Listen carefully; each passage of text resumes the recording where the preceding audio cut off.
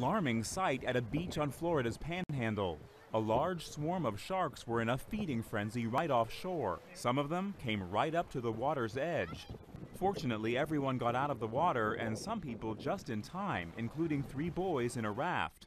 It happened on a sunny afternoon in Panama City Beach. A family from Alabama took this video. My goodness.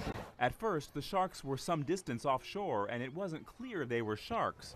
Are those the porpoises, or what are they? Sharks?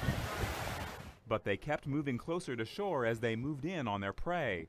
It's not clear what kind of sharks they were or what they were feeding on, but luckily, no injuries to beachgoers. I'm Matt Sampson.